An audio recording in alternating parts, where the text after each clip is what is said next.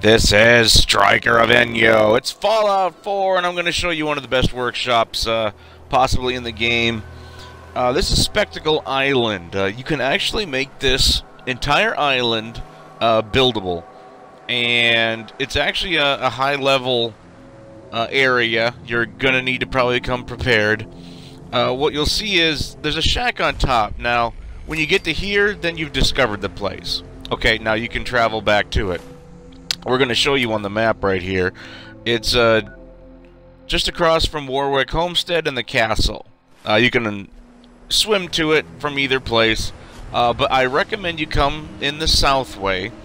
You're going to have some pretty bad creatures there. Now, you'll probably see this boat. The boat's kind of cool. Do not start the generator right there yet. You know, the boat's kind of cool, but come here first. If anything, there's a luck bobblehead in the captain's cabin. So get up there. You just use the ladder, idiot. And yeah, if you come in the south way, the way that I did, you'll be able to not have anyone spawn. And you just go in the captain's cabin. That's at the very top. Turn around, and in a locker, you will see the luck bobblehead. That'll instantly give you +1 to that. So yeah, that's pretty handy, isn't it? Well, now we need to know how to turn on the generator, right? So let's see how we do that. Like I said, it's a great place. This is how we get the power on. So go back up to that shack that we saw on top of the hill. Now you're gonna get murlurks here. You're gonna get the soft cell kind. You're gonna get the Murloc Hunters. You'll probably even get the Murloc Kings as well. So this is gonna be a little bit of a fight. You need to come here with some upgraded weapons and whatnot, and armor, stim packs, damage resistance. As you can see, I only had to fight a couple of here. So this is the shack, and as you can see, you know, it's an island. It's pretty nice. Yeah, it's right in the center. We know where it's at, moron. Yep, there's the castle right over there. So it's a quick swim. Like I said, Warwick Homestead is perfect. There's no creatures in the water. There's the workshop, and it'll tell you that you can't use the workshop. Now there's a signal checklist. There's a power switch, you'll notice, right to the right of that. So it basically tells you make sure the wires to the generator are connected. And it's also saying that the generator must be on before turning on the signal, and that you should watch the water when you turn it on. Now there's a reason for that. You're going to get a Murlurk Queen, so they want you to follow the wires to the boat, right? So as soon as you turn on that engine, you're gonna have to deal with one of the giant monsters in the game. And the nice thing is that okay, yeah, you find the circuit breaker. Just flip it open, turn it on, and that will activate her. It'll also activate a few other enemies as well. Yeah, she's kind of in my way.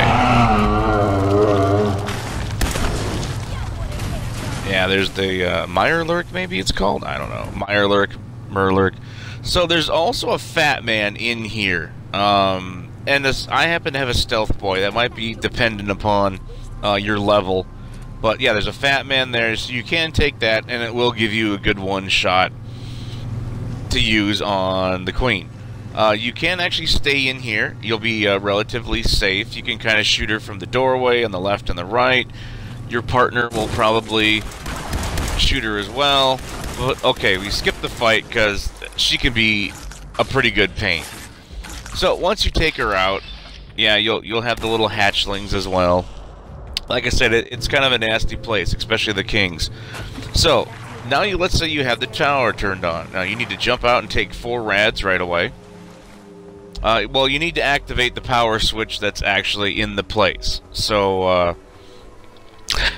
and as you get up there, you are going to be attacked again. Now, you can run straight there and turn the switch on, because as soon as you turn that switch on, a siren will go off, and it'll get rid of the enemies. As you'll see about right here.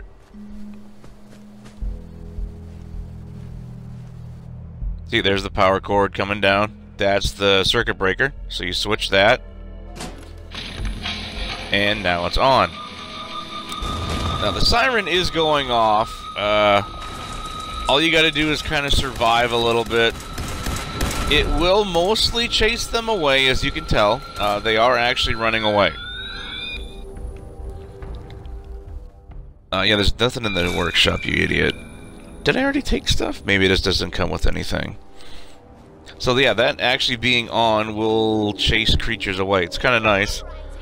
Well, I mean, it chases them. I don't believe it's something you can actually buy. And now, the workshop is active. So look, you can take out trees. As you can see, the line goes all the way down to the coastline. It's pretty generous, and it's pretty cool. This is, it's a pretty good-sized island. And as you can see, a lot of these trees you can obviously take down and get rid of. That's the whole island right there. It's actually a really nice size. The only bad thing is that the ground is kind of uneven. There's also a barge that is apparently slammed into the side where there's tons of shipping containers. You got a lot of washers and dryers, I believe, in there.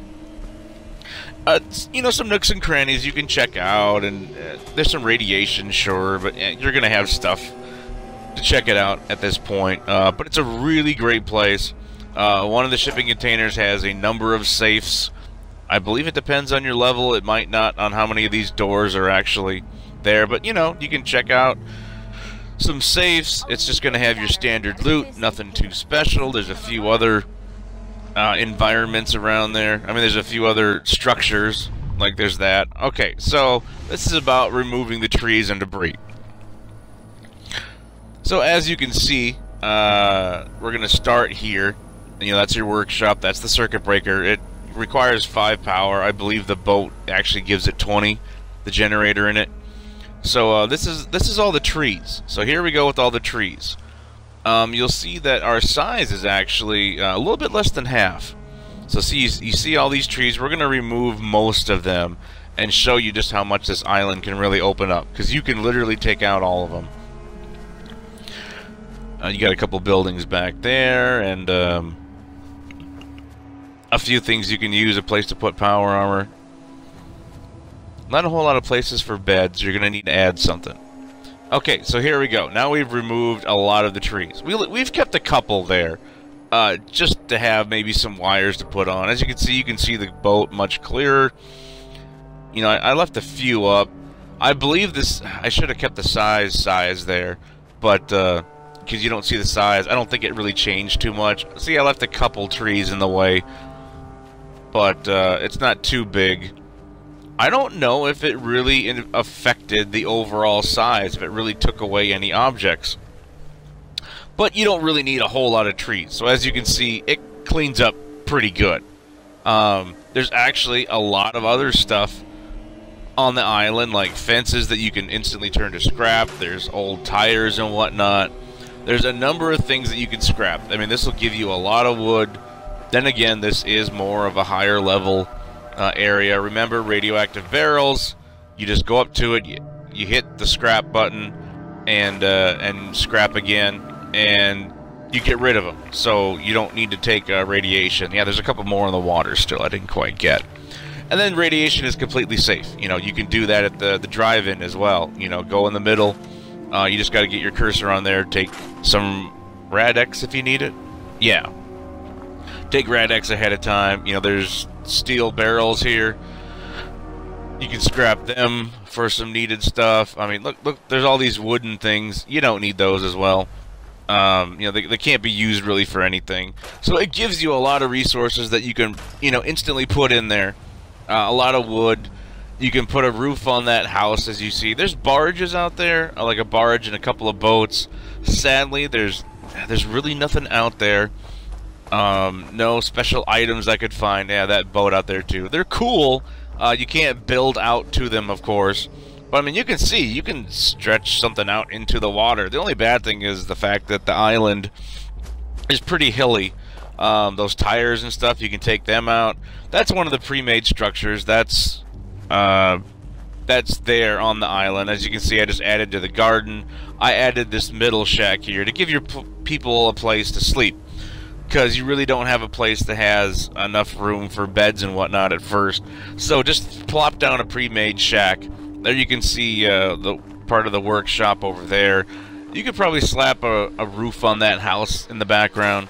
But like I said, it's a great place. Just come prepared for a little bit of a fight. It's not necessarily the last place you would go to, but come on, it's an island. It's on your map. You're probably thinking, oh, I might not be ready to go there. But yeah, cabinet, you know, chemistry station. You know, nothing too extreme. Power armor place. But yeah, it's actually pretty cool. And you know what? Set up a beacon, and before you know it, you'll have a lot of settlers there. Put out a number of turrets, and you'll have enough defense. It's a pretty cool place, and like I said, it's nearly at like, what, 35% or maybe 40? It gives you a lot of room to build. I mean, you really can create something cool, and I think that's kind of what they did. So, yeah, I mean, please, check this place out. Thanks for watching. Take it easy.